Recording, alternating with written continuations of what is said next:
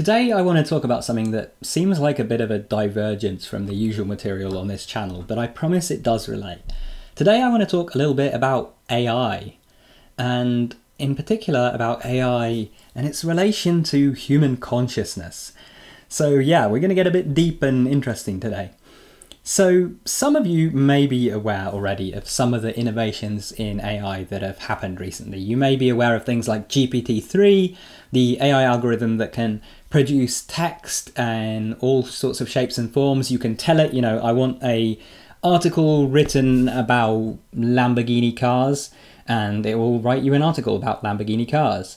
Or you can, get a conversation going with a GPT chatbot and ask it a bunch of questions, and it will have a conversation that reads very much like a human conversation.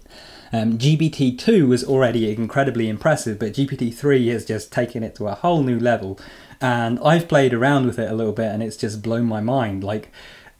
You could tell me a lot of the time that I was chatting with a real person, and I would be fairly convinced that I was. In fact, I'm pretty sure there are a lot of people, that you could chat to online that, their writing text skills aren't that great, or, maybe English isn't their first language, who would seem and come off more robotic than the actual AI algorithms. But the one that really blew my mind recently was not GPT-3.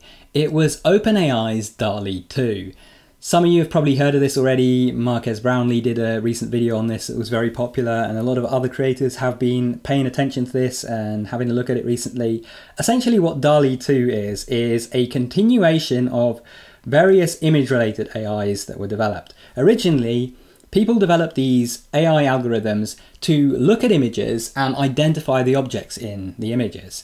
If you've ever seen one of those Google capture tests pop up and, ask you to pick out all of the street signs or all of the crosswalks or whatever, you've actually been helping train one of those AI algorithms to identify those objects in pictures. But DALL-E 2 is one of a series of AI algorithms to take this idea and basically flip it on its head.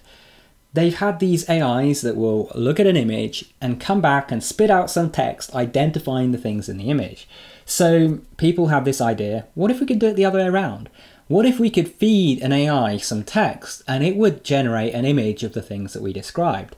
Early attempts at this were very rudimentary, and the results that you get would be very, very abstract. There are sites like Night Cafe Studio, which I've played around myself with generating AI art on, and you can type in, different prompts, different art styles and so on, and come up with some really cool images. I'll actually share a few creations of mine and the prompts I used to generate them on the screen right now. And, it's fun for making some interesting abstract art. But all of these algorithms were fraught with problems. You would type in all of these things and it was generally too complicated. The AI would spit out these images and you would see like little bits and pieces of the things that you wrote into your prompt, but a lot of the time it would not even remotely resemble what you actually typed out. DALL-E 2, however, along with Google's new mimicking algorithm, have actually pretty much completely solved this problem by now. You can type in the most strange or abstract or weird things into DALL-E 2 and it will spit out a pretty much near perfect image of the thing that you described. So you can type in an ancient Egyptian painting depicting an argument over whose turn it is to take out the trash and get this. Or photo of an oversized grizzly bear wearing sunglasses and a leather jacket being interviewed on the Joe Rogan podcast experience and get this. These are just a couple of images I selected from the DALL-E 2 subreddit that I think perfectly capture just how crazy this algorithm is, and that it can pretty much come up with whatever it is you feed it. Now, if you examine these images closely enough, you'll find there are still some little weird things about it. Sometimes it has difficulty getting certain details right, and certain things look a tiny bit off.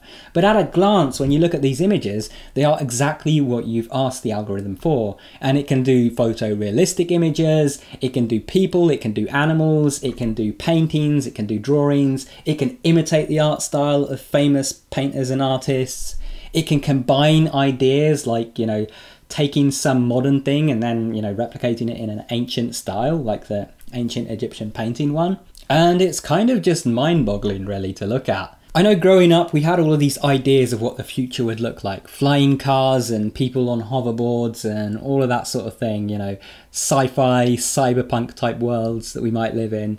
And a lot of that stuff that we look forward to, you know, it never really came to pass. Maybe it'll happen in the future, but it's at least not happening now.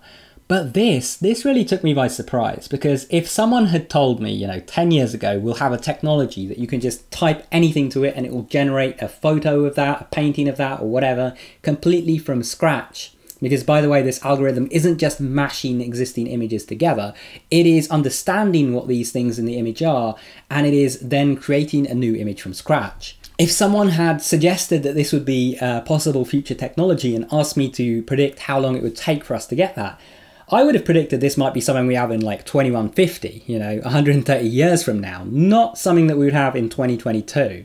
So it's like this feeling of the future actually being here and actually being almost crazier in a lot of ways than we could have predicted. But what really excites me as a lucid dreamer about this is DALL-E 2 almost feels like a replica of the human mind's eye. The way that it can synthesize new ideas, blend styles, recreate things in a completely different style, and just take a text idea and then visualize it is a lot like how the mind's eye works. I was thinking about it, and I was thinking about how when you're reading a book, you know, you read those words on the page and your mind's eye is taking that text and coming up with an image for it, just the way that DALL-E 2 is doing. So essentially we've come up with a computerized mind's eye.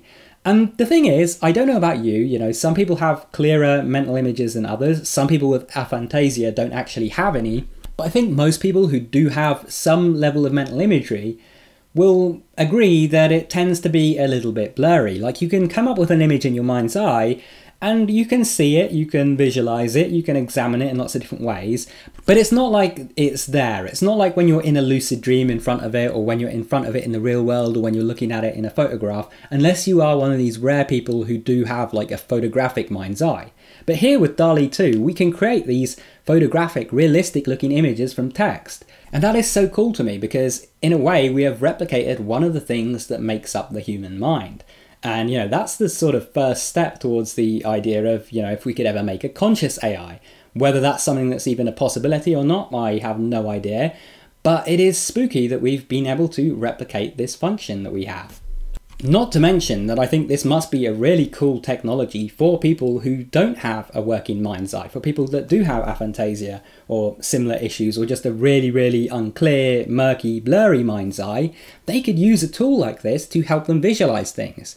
They could use DALL-E 2 or similar future AIs to help them synthesize new ideas and visualize things, or to help them bring life to some of the things that they read in books. You know, they can take a line describing a character in one of their favorite books, feed it to DALL-E 2, and finally get an idea of what that character might actually look like. And I just think that is super awesome, and I'm so excited for this technology, and I thought, you know, it might be something worth making a video about and discussing with you guys. What do you guys think about this? You know, I've discussed this with different people. Some people are a bit nervous, you know, worried this is going to disrupt the art world and devalue art and so on. Some people think it's just a bit too spooky and uncanny. Other people are just as excited as me and think this is amazing and, you know, the start of perhaps even greater AI technologies. And what do you guys think about what I said about this being almost like a, you know, synthetic version of the mind's eye? Could this even be something that, you know, became like a prosthetic for people that do have aphantasia in the future? Or, well, maybe not a prosthetic as such, but like a tool that you could use to aid in your lack of mental imagery? Like, you know, maybe you would put on your VR headset or whatever and, you know, just type to it and have it visualize things for you, or speak to it and have it visualize things for you to substitute for your lack of inner mental imagery. I have applied to be on the waitlist for DALL-E 2, but I haven't actually been given access yet. Hopefully that happens in the future. We'll see what happens. If it does, I will make another video on this and share some like creations that I make with it.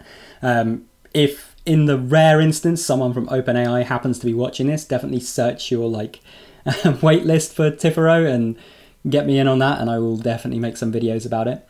But anyway, yeah, I hope you guys enjoyed this video. I'd love to hear your thoughts on all of this, or other AI algorithms and so on, down below. And remember to subscribe, enable all notifications so you can stay up to date when new videos come out. And if you want to keep watching, check out one of the videos on screen, go watch that, and I'll see you there soon. Take care.